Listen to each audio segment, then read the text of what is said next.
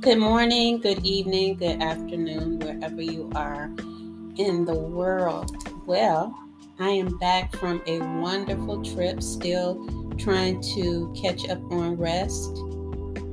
I went overseas. It's not the first time, but it was an experience that everyone should have.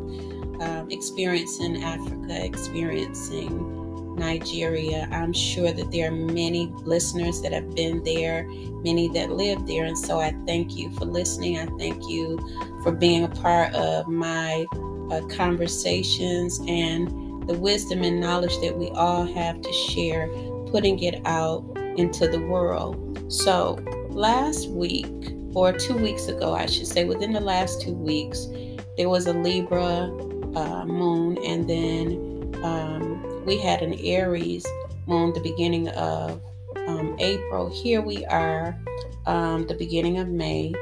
Thank God for the 1st of May and that Taurian energy that we've been feeling coming in. I want to explain what the Libra moon has to do with the Taurian energy and the eclipse that we experienced a little bit. I do moon classes on Thursdays. I will be starting back up this Thursday. I had taken some time off because of my traveling.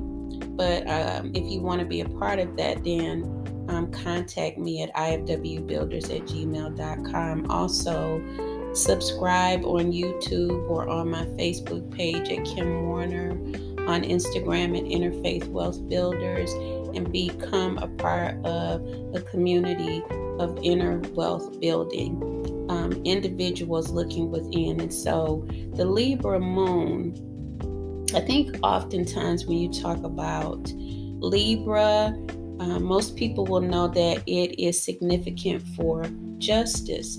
But before you can get justice out of a Libran energy, you're going to have to find where there is an imbalance in your life, in your spirit, in your profession, whatever you're doing, in order to bring justice. Oftentimes when we think of justice, we think of someone coming into a courtroom and the judge is bringing a justified answer concerning a situation that needs mediation, right? I don't think we always have to get to that place if we understand the energy of Libra, of the Libran energy within us. That means that I began to look at myself, take accountability, start making better choices.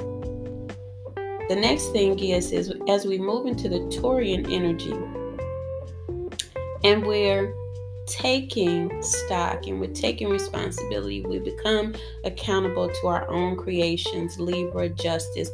We find that we have our own justification because we have to work out our own soul salvation, you see. And so here we come into this eclipse energy and the month of Taurian energy. And the Taurian energy actually started around the 22nd, I believe, or the 23rd of April. Taurian energy is about the cow. You have the cow, the bull. And so it is a Venus energy and it's about love. And so here that moon was bringing a balance with Libra, which is also Venus energy. And so here we have Venusian energy even the more, and the eclipse in the Venusian energy. And so with us coming into a month of Venusian energy, we either are in a place where we're balancing out what we feel about life, the choices that we've made.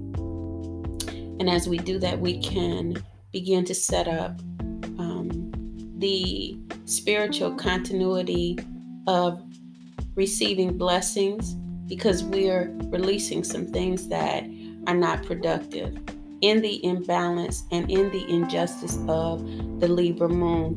There was a letting go. So when you let go of something can now come to you that is new. It can be changed, it can be transformed.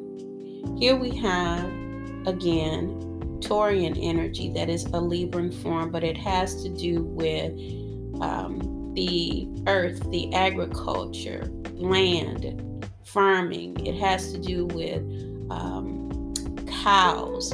It has to do with produce, material.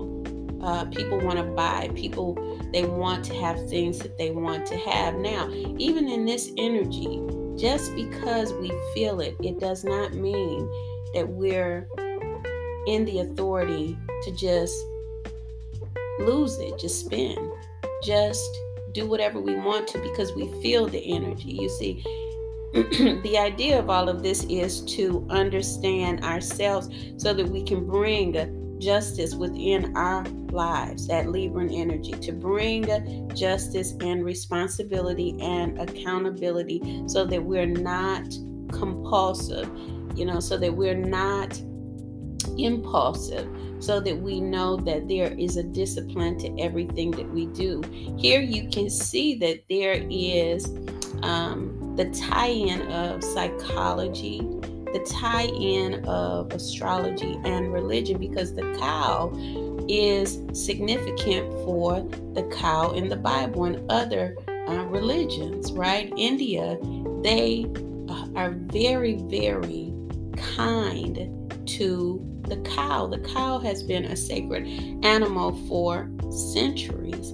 It's not that it's worshipped, but it was known to be sacred for reasons. And that reason really goes back into Egyptian understanding, because there was a goddess called Hathor that is connected to what we are experiencing right now in the Venusian energy of the cow, of the Taurian energy, and her name was Hathor. And so Hathor was a goddess of fertility. And so when you think of fertility, you're still going back and you're looking at what you can produce. And so what happens in this energy, if anyone catches this information, what they're going to get out of the information is that justice in our lives is significant to us releasing old things so that we can move further, move forward to progress in life. If I hold on to old things, if I'm angry, if I'm bitter, if I'm depressed, then what's going to happen to the good that the universe has set up for me, God has set up for me, Goddess has set up for me, however you worship, what's going to happen to all of my good? It won't show up until we release what is not conducive to produce. And here we have the step in to the Taurian energy. So the universe, life is always cycling the blessing. It's us stepping into the order of the blessing, because as we look at today, Taurian energy, the embrace of the Taurian energy, and I spoke of the goddess Hathor, it is saying to us some things you have to leave in the past in order to move into the future, because Uranus is sitting in the house of the Taurian energy. And so Uranus is futuristic. But Hathor, that energy, that goddess, is saying, as you take on this energy, what you're doing is fulfilling the love within yourself that you can give to others and communities. But first, you have to give it to yourself. And that statement of love is acquired through you and your God, through you and your goddess. You can go to Deuteronomy 5 and read, because Moses had a relationship first.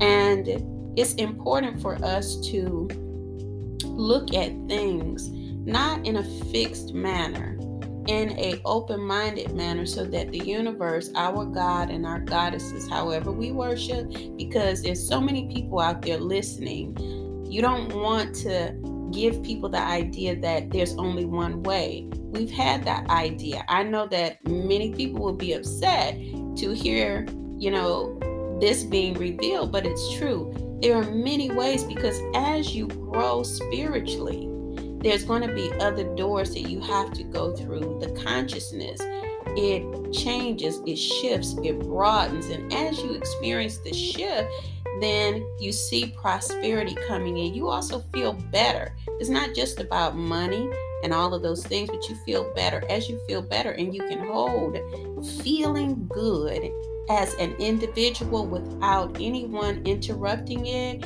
Hathor the cow in this time, you will become a magnet for blessings because you're holding the energy of love. Justice comes in to justify you, but you must do the work. Libra, balance.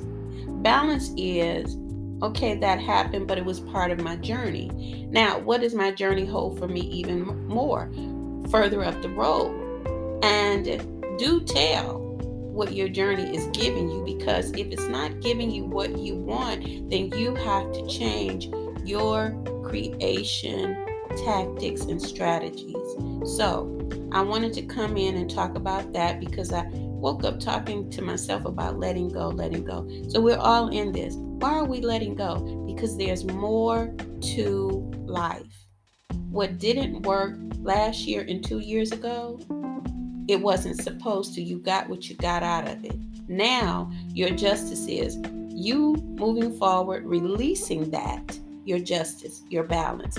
Libra, moving forward so that you can receive what the Taurian energy has.